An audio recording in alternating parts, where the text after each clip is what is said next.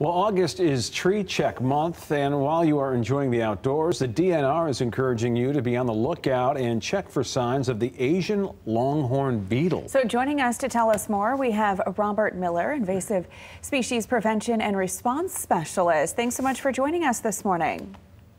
Thanks for having me. Well, let's first talk about Tree Check Month. What exactly are you talking about here? So August is Tree Check Month, and the USDA and its partners are encouraging folks to go outside and check the trees in your backyard, in your neighborhood, for signs of Asian longhorned beetle. So talk a little bit about what people should be looking out for and the Asian longhorned beetle, why that's something that we need to be aware of. Yes. So when you're looking for Asian longhorned beetle, you should look for the signs of Asian longhorned beetle. So that would be an exit hole in your tree, sort of the diameter of a pencil, wood shavings around the base of your tree or in the branches. You're also going to want to look for shallow oval or circular scars on the bark or on the branches, and that's where the Asian longhorned beetle lays eggs.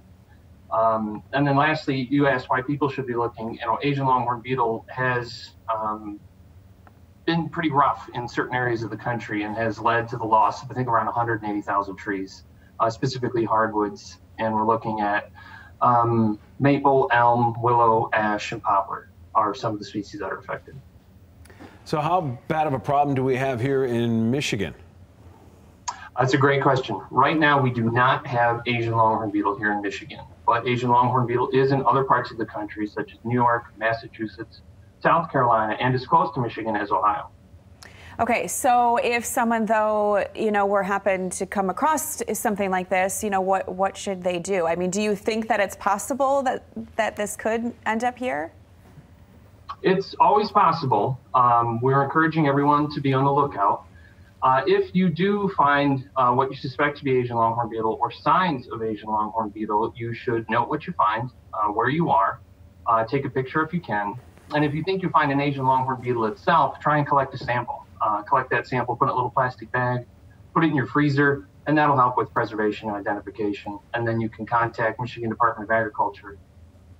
And Robert, real quick, can you give us again what's trees they're typically I guess they go towards?